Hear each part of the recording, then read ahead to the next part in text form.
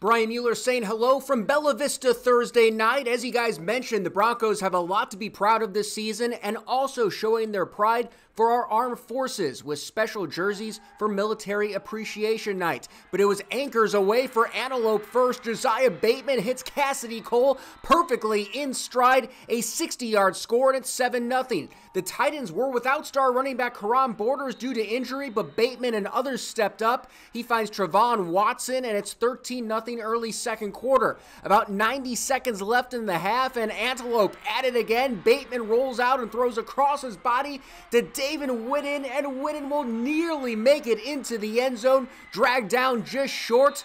But no matter, KAELEB Jefferson would punch it in, and it's 21-0. Not a whole lot of time left for the Broncos to get on the board in the half, but you don't need a lot of time when you have Carson Newman. He fields the squib kick, and we can all say hello, Newman, and goodbye as he has gone down the sideline, and Bella Vista has some life going into the half, 21-7.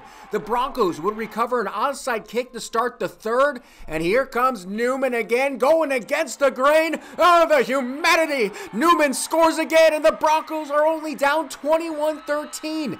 But that was a wake-up call for the Titans. Jefferson gets the carry, does a good job here just to hold on to the ball on his way to the end zone, and the Titans have some more cushion, 28-13. Still, midway through the third, Zion Simmons does a little spin on his way to the score. Antelope starting to run away with it at 35-13. Still in the third, Bateman going back to the air. It's Cole again who stays on his feet and gets in for his second score of the game. The Titans wind up running away with it, 54-13 the final. 3 straight wins for Antelope after starting 0-3.